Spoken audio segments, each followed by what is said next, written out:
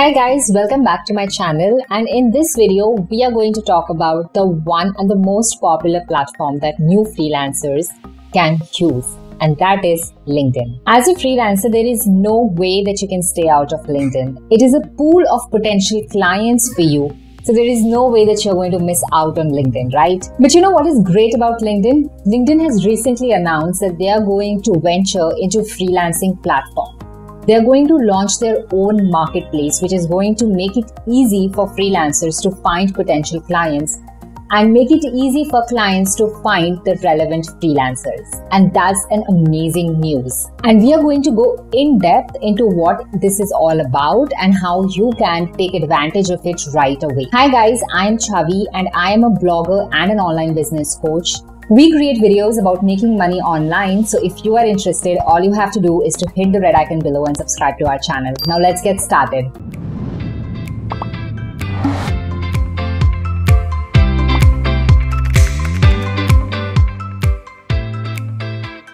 The first thing that I want to cover is freelancing platforms in general. So whenever somebody wants to start freelancing, what they do is to hop on to freelancing platforms like Upwork and Fiverr, which is completely okay. Because if you're going to go on Google, you're going to research, you're going to ask people, the one thing that they're going to recommend to you is to start using Upwork and Fiverr. That's how this entire marketing has been. That's how people view freelancing, okay?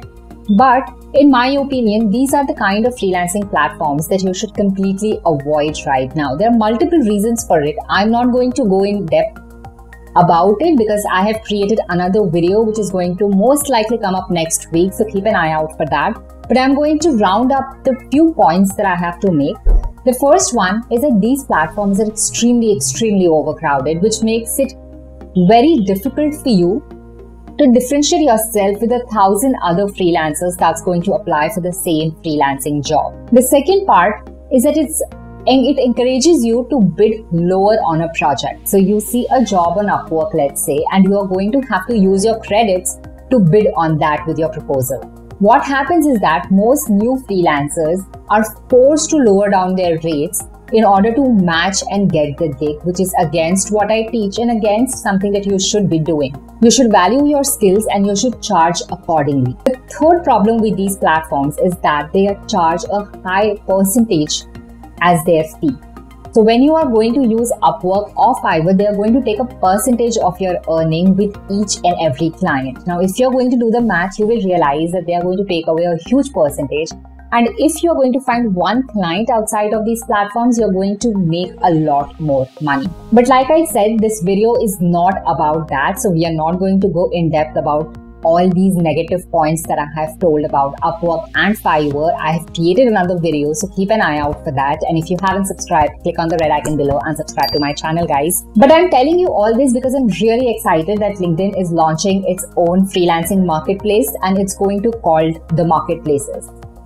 It can be a game changer in this field because LinkedIn has been a go-to professional networking website in order to get clients as a freelancer for me and for tons of other people that I know. After the pandemic, what has happened is a lot of people were left jobless and a lot of people moved to freelancing and virtual assistants.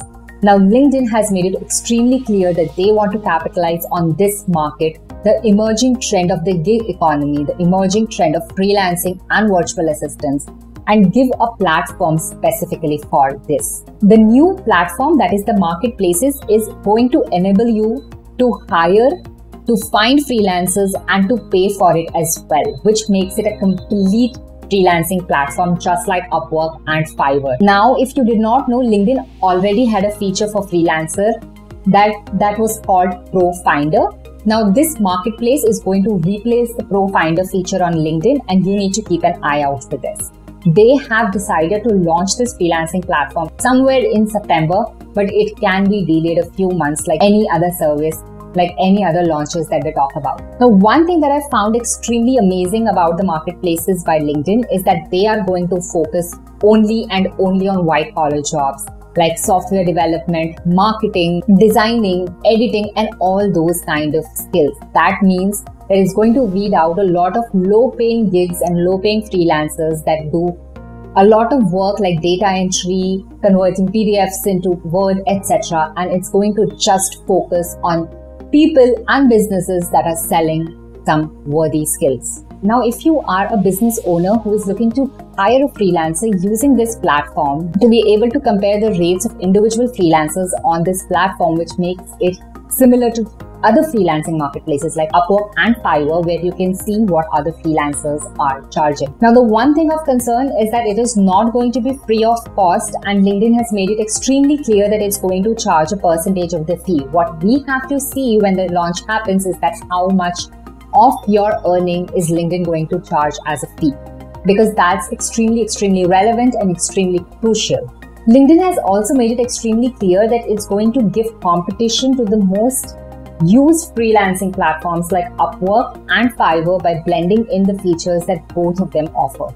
Now, Marketplaces by LinkedIn is going to allow business owners to compare the rates of various freelancers, just like Fiverr allows you to do that, and also allow business owners to post ads and job ads just like Upwork allows them to do. So it's going to blend in the features of both these freelancing platforms. Now, after the job is done by the freelancer, it also allows the customers, the clients, and the business owners to leave reviews for them just like Upwork and Freelancer.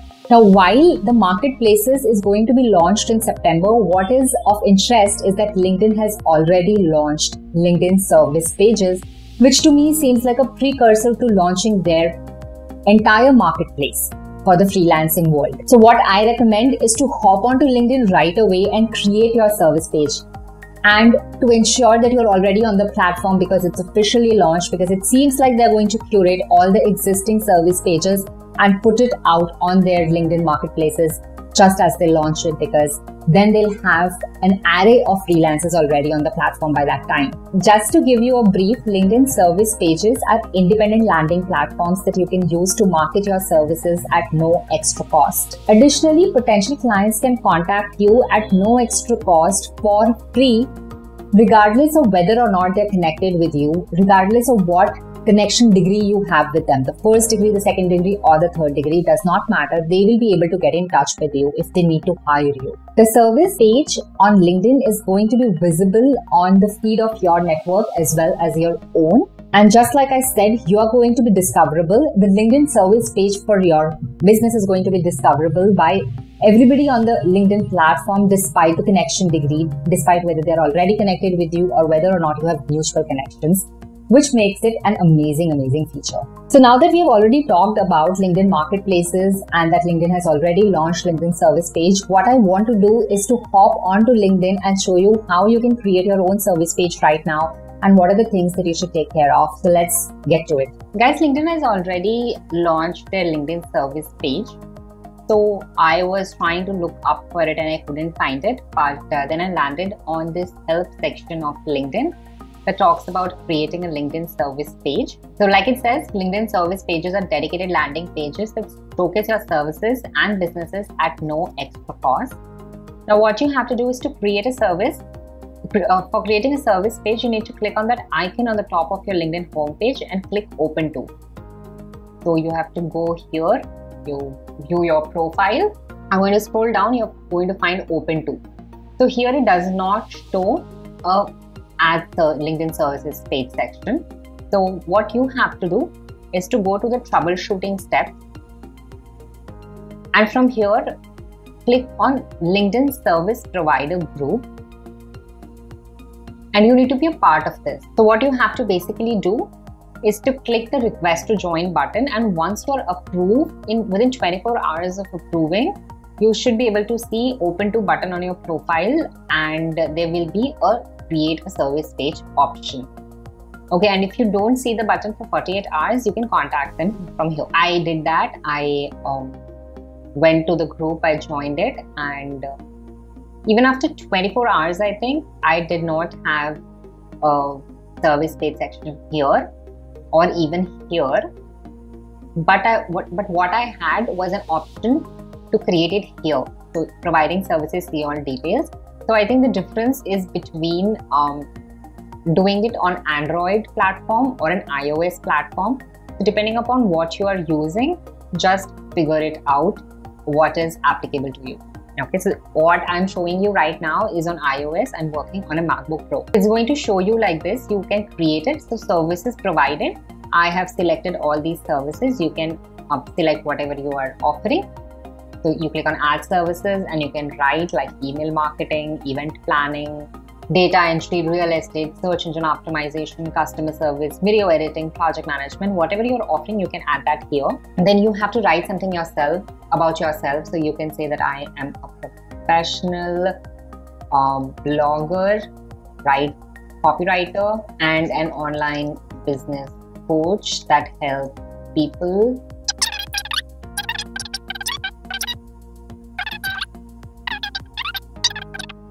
So this is something which I just whipped out right now, but you should use all the 500 characters to ensure that you are putting across your point extremely clearly. So you are going to use your USP, how you can help, what kind of results you have driven, what clients you have worked with, what you can do, and build some authority by talking about where you have been featured or any big clients that you have worked with. Work location, I'm available to work remotely. And everything else is fine. Allow LinkedIn members that you are not connected with you to message you for free. Ensure that this is checked. Who can see the services you provide? Anyone. And then save it. It's going to come as published for you because that's the first time you will be doing it. And it's going to look like this. You're also getting a separate link for your service page. That means you can also use this as your service website to share with your potential clients to know more about you. So this is how you will be creating your services page. Now, if you go to view profile, it's also going to come on your profile. That's here. You can switch on the creator mode as well. Make use of the featured section to showcase your work. Post regularly so that you can create authority, you can create some credibility for yourself, use about section properly and use your experience section properly, and put out your freelancing business as something that you're currently working on with a good introduction, good description, and link to your services page, link to your portfolio, your resume, and anything that is relevant for your client to see.